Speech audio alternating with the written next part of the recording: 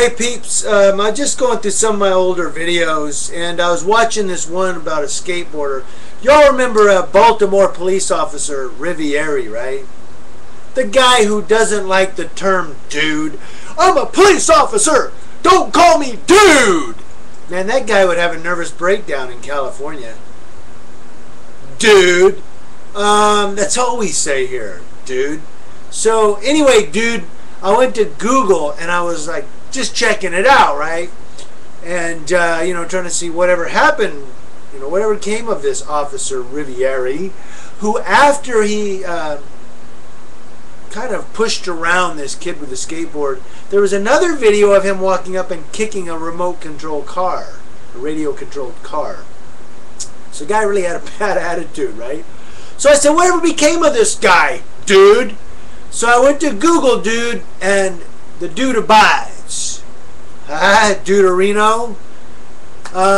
So I went to Google to find out what happened to the dude.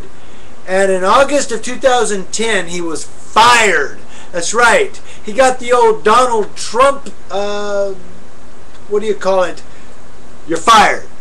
And the union, of course, fought that, and they went against it. And in February of 2011, a judge upheld his firing and said, just like Donald Trump has said in the past, Rivieri, you're fired. Without the Rivieri, of course. But he said, you're fired, dude. That would have been so funny if when he went in to get, like, because when you get fired, you have to sign a little pink slip or something, right? I don't know. I've never been through that. But I guess when he got fired, it would have been funny if the chief, when he signed his whatever, do you have to sign something, or do they just hand you a cardboard box full of shit?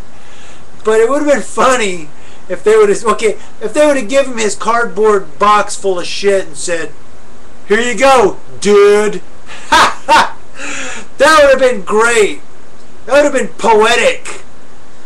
Anyway, later, dudes.